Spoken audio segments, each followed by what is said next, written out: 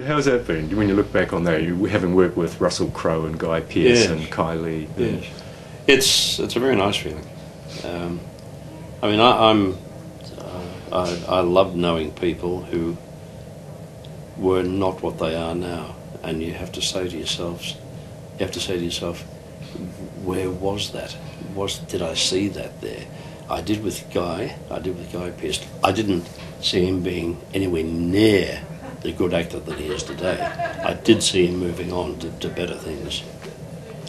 But my God, what that boy has done. He's not a boy anymore, but God, he's a good actor. And I just wonder at him when I sit down and look at him on the screen. I really didn't get to know Russell that much. He wasn't with us for that long, I don't think.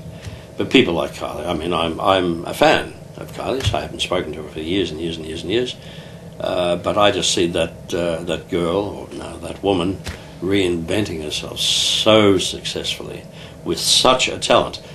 Her music isn't my sort of music, but it doesn't stop me from admiring the way she sells it.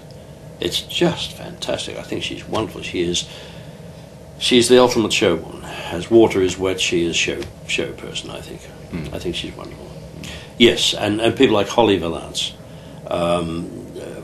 One of my favourite girls. She is just the most, apart from being a stupendous talent, she is a wonderfully warm person, and you never hear about that.